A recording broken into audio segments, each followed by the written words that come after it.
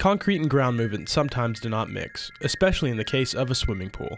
A pool can crack under the conditions of ground movement due to different types of soils, lack of moisture, erosion, or natural problems such as tree roots. When these types of conditions exist, pools will crack.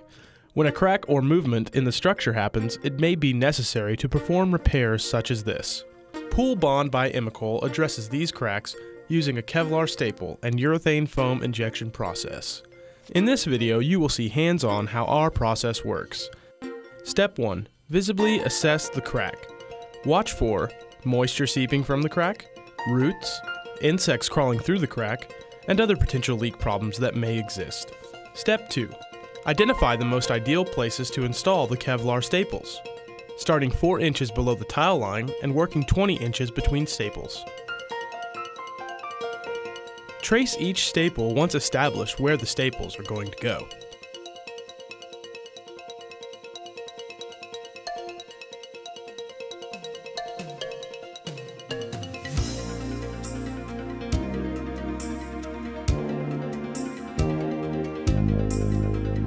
Step 3. Put on your respirator and goggles. Using a grinder with a masonry blade, cut through the plaster where the outline is.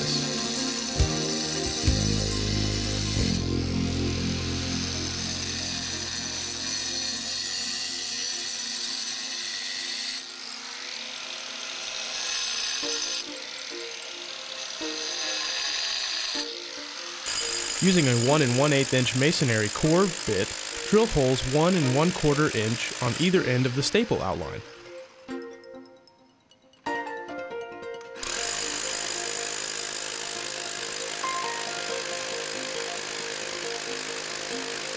Then chip in between bored holes using a 1 inch bit on a chipping hammer.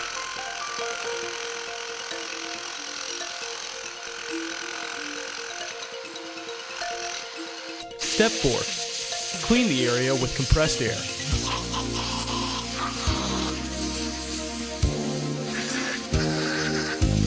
Place the staple and check to make sure that it is recessed at least 1/4 inch below the plaster.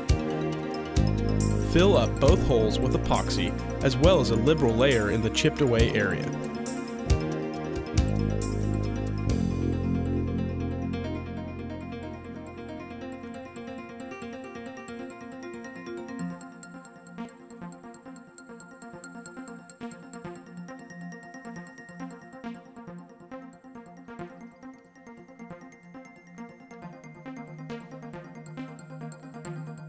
Press the staple into the epoxy.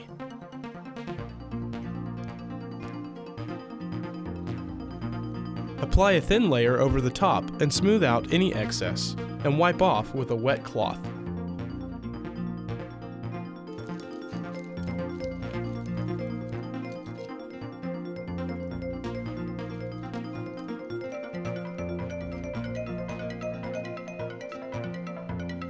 Wait 15 to 30 minutes. Step 5. Place ports along the crack, 8 to 12 inches apart, using 2-part epoxy.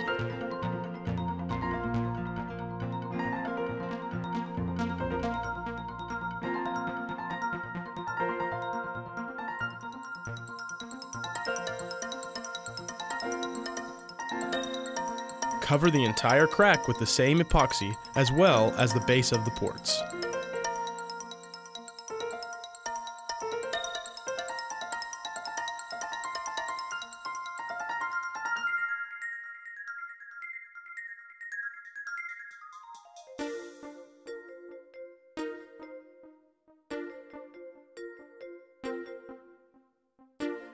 Allow to set up for 15 to 30 minutes or until epoxy is hard. Once the epoxy is set up, force water through each port. This checks for spots of the crack that may not be sealed, and also to provide enough water for foam to react with. If leaks are found, recover them with epoxy. Then recheck for leaks. If you don't find any leaks, then continue on to the next step. Step 6.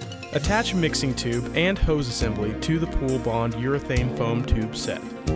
Insert the tube set into the 2-part injection gun, otherwise known as a Jake gun. Squeeze the trigger until the urethane foam goes through the mixer and into the tube set.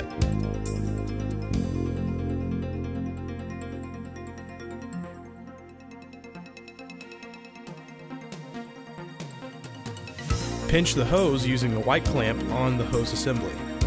Insert the hose assembly at the base port of the crack and begin injecting the crack by gently pulling the trigger. Monitor the flow of material by watching the tension bar, located at the back and center of the jake gun behind the spring. Once the tension bar is back to the beginning position, pull the trigger again. Repeat this process until the pressure is high or you see material coming from the next port, or through the epoxy. Repeat this for each port until all ports have been successfully injected. Step 7. Allow urethane foam to set up for 30 to 45 minutes, or until dry to the touch. Step 8.